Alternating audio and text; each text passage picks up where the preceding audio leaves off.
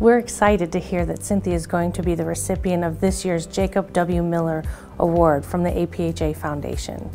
I think it's a wonderful accomplishment for her and really supports the work that she's done supporting the APHA Foundation and its initiative, its mission, and its goals. My name is Cynthia Boyle, and I'm a professor in the Department of Pharmacy Practice and Science.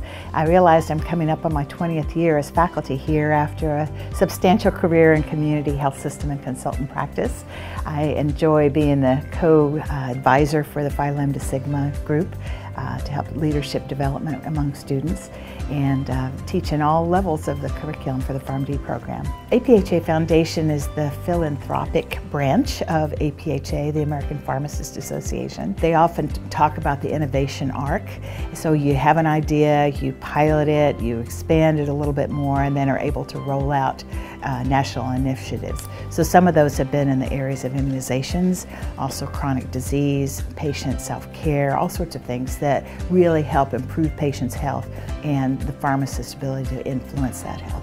The Jacob Miller Award is something that's been in place since 2000, and it's awarding someone who supported the APHA Foundation and provided leadership. And so it was really a surprise to get the call from the executive director.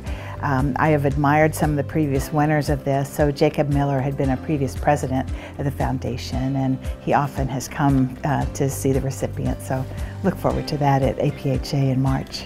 I think that Cynthia has always done a wonderful job mentoring students and residents in the profession of pharmacy. She encourages them to grow and be leaders and to be advocates for our profession. I think that this award confirms that work and will encourage her to keep going.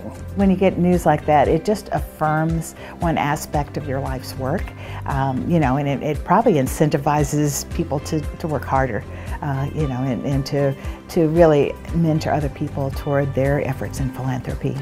I think we all have to support the profession and help to move the profession forward. And one of the best ways to do that is by working with organizations outside of the School of Pharmacy. We're excited for Cynthia, and we look forward to celebrating with her in March.